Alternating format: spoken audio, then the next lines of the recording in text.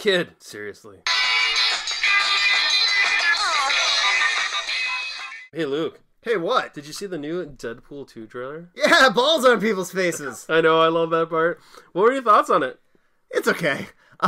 My thoughts were, honestly, is that I might have rather seen the Cable movie without having balls on his face. Is that Cable or is that Punisher? Because sometimes I get confused. It's Terminator Punisher. Oh, okay. So Just want to keep that straight. Yeah, exactly. So I think that might have been a better movie. So I like the first Deadpool movie. A lot of Ryan Reynolds goes a long way for me, and it's a real fine balance that they hit pretty much right in the first one. So I'm very nervous for this one.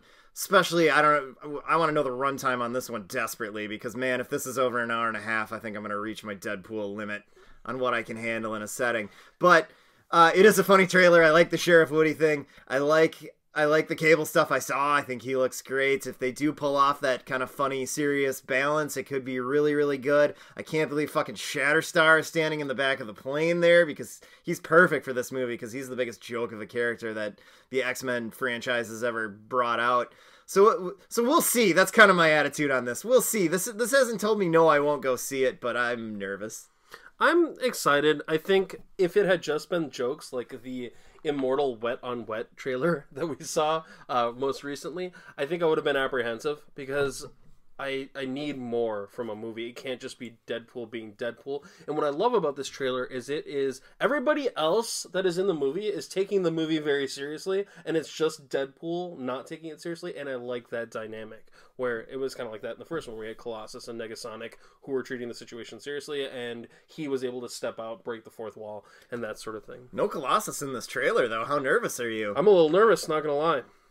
But Scary we'll see how it goes. But that's more than made up for the idea that the crack on DC Comics with the mustache I thought was perfect.